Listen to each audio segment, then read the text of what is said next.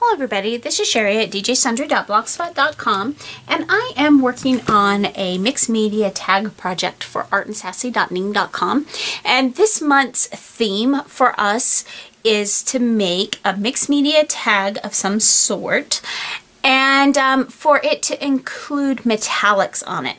So I have just kind of tried to play out, I'm really not a metallic sort of person, so I'm kind of just going to see what happens. I'm not positive yet, but I want to show you what I have done so far, and then what I will do, rather than actually doing a tutorial video, I will periodically go through and do different things and share that with you as I have finished up different layers. So the first thing that I did is I used my Close to My Heart Art Philosophy cartridge, and I cut out these 3 tags, and I just used chipboard, and I think it's pretty much already been thrown away, but I keep the backs of like pads of paper and notebooks and stuff so that I can have chipboard rather than purchasing chipboard. And so I took these chipboard tags and I cut them, they're 6 1/4 inches. And I cut 3 of them, 2 for the swap and 2 for me. And then what I did next is I put 2 coats of gesso on the front and 2 coats of gesso on the back. And I know you're probably looking at that going, the back's decorated and the front's not. Well, honestly, all I'm going to do to the back is probably decorate them very minimally. They just need to be painted or something, papered or something on the back. The main decorations will go on the front. So what I did for the back is I put a layer after the 2 layers of gesso had dried, because my chipboard was kind of a gray-ish color. So after the 2 layers of gesso had dried, I took this is Tim Holtz tissue tape paper, or tissue paper. It comes in a box like this. This one is tissue wrap, I guess is what it's called. And this is called Melange. And I took and I used Mod Podge to adhere these down. So that's what you see here. They're adhered on the back. And the next step for me is going to be to play with some alcohol inks and see what happens. So I will be back in a little bit to show you what I've come up with. Thanks for stopping by. Okay, so I'm back, and I have to say I've had a lot of fun. And then let me show you what I used, and then I'll tell you what I did. So I used 3 different colors of alcohol inks from Adirondack. I used Purple Twilight, Denim, and Bottle. And these 2 of them are in the Earth Tone family, the other one's in the Brights family. And then I also used the Silver Mixatives in there. And man, I have got a horrible glare in here today, I apologize. But I used the Silver Mixative. Now, I know, if I remember correctly, it's been a long time since I've done much reading on alcohol inks, but if I remember correctly, they were kind of designed to work on like different slick type surfaces, so whether it's metal or glossy paper and those kind of things. But I wanted to play a little bit and see what it would do on my my more matte tags, and it definitely has a very different look. Could you achieve the same thing with distressed inks? Possibly, but I just wanted to play with the alcohol inks to see what would happen. So I'm going to turn over the back sides first and show you. To me, it kind of reminds me of just a big hot mess. So we're going to see how these tags all come together, but this is the back sides, and this is probably all I'm going to do to the back side. So here's the first one, using those 3 different colors of inks. Here's the second one, and you definitely see that Silver Mixative, and I may go back and blend a little bit more in there because I figured out a way to do some of that. And then this one has all 3 colors in it too. I noticed that the Denim almost took on more of a purpley color when I was working with it. And then the front sides, I did different things. This one is more silver because what I did on this one, instead of drizzling the silver on it, in most places what I did on the fronts, I drizzled little dots of the silver on and then tried to blend it in. And this one, I actually put it on my little applicator and just went over the top. And so then I had to go over with several more different spots of color because it was just too much silver coming through for me because of the embellishments that I know I'm going to use. I don't know what all I'm using, but some of them that I've chosen, it was quite a bit too silver for. So I had to back that off a little bit. This one is a lot less silver. You've got your splotches of silver through here and then your different blendings, and it's kind of messy blending. It's definitely not super blended in.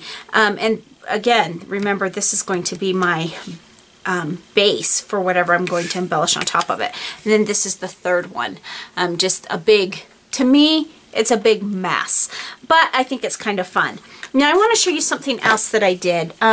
Previously, I made a video that showed embossing with my Cricut.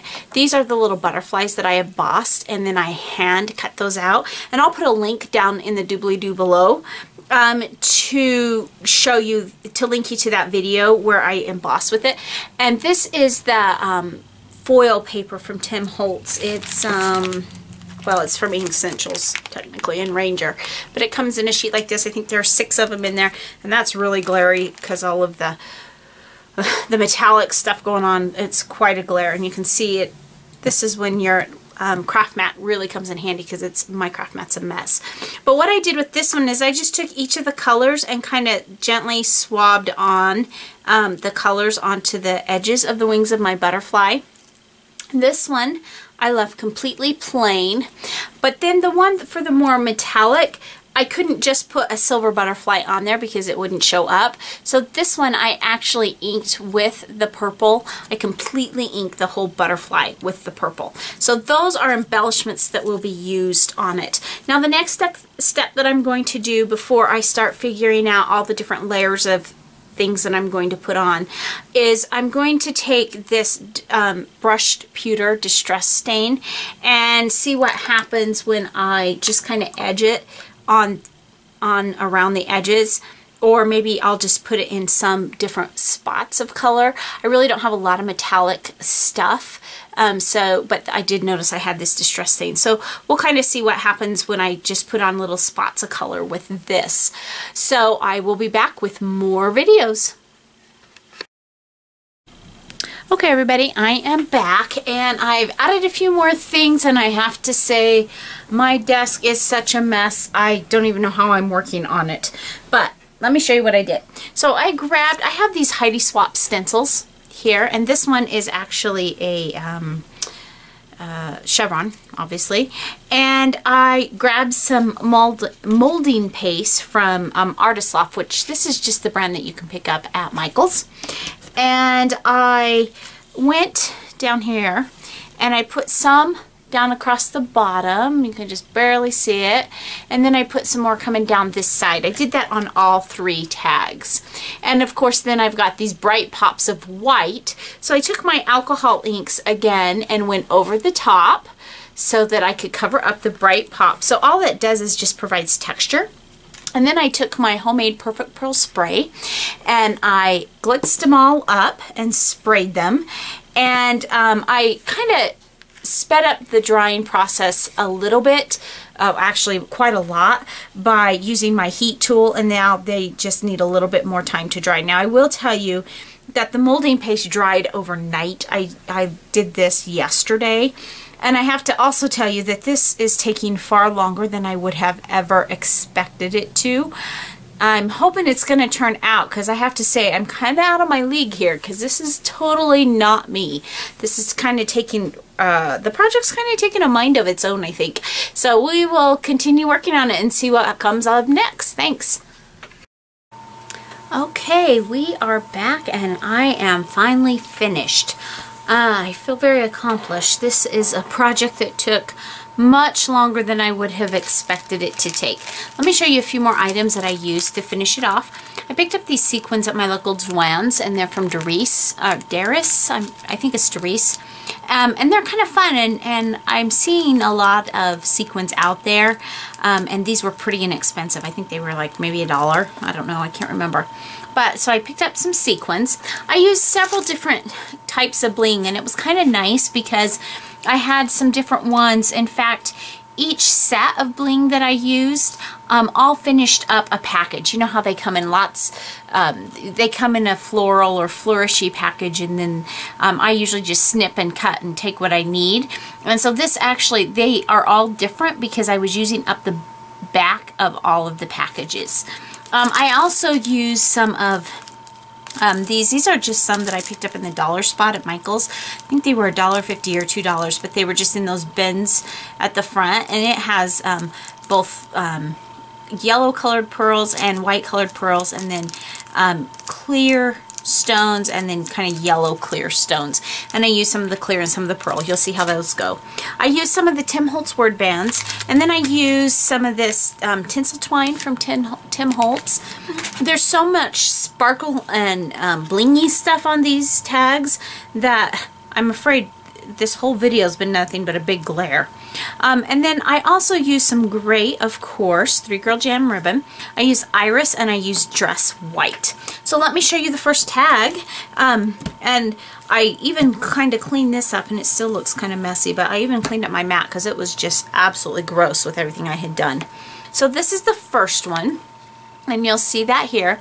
Oh, and I used this word calm, is American Crafts Thickers, and they're foil letters, and they kind of give it that metallic-y flair. And so the word calm is on this one, and here's some of the bling. Again, I know that there's a lot of glare coming right off of my lights. And then this one says embrace perfection, and I glued that down with glossy accents, and then that's where I put the stones because I didn't really want to run ribbon through this. And you know, these little word bands have the little loops so that you could screw them on or brad them on or something like that. And then here is where you have my, you have the tinsel and the dress white and the iris 3 Girl Jam. And then this actually was an extra dot in the thicker set, and this is the only one I used on any of them. And then I have 2 sequins on this one because I felt like this was the 3rd element. I was trying to work in 3s, and so I felt like this was close enough to the 3rd element that I was leaving that one. Then this is the next one.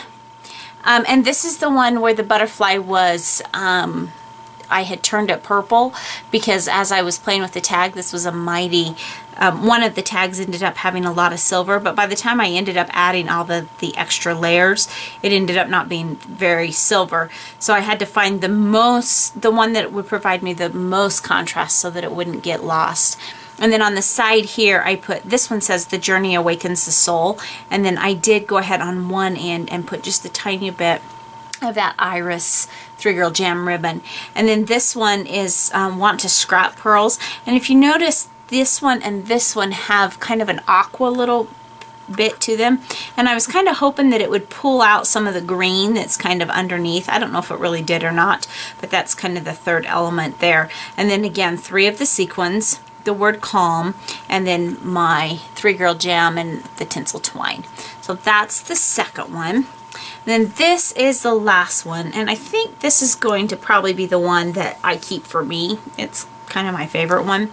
And this one says, encourage your hopes, not your fears. And this doesn't have, this particular butterfly didn't have any coloring on it at all. This one I had colored the tips in the different alcohol ink colors. Now this foil is a foil tape is actually what it's called, and it adheres really well.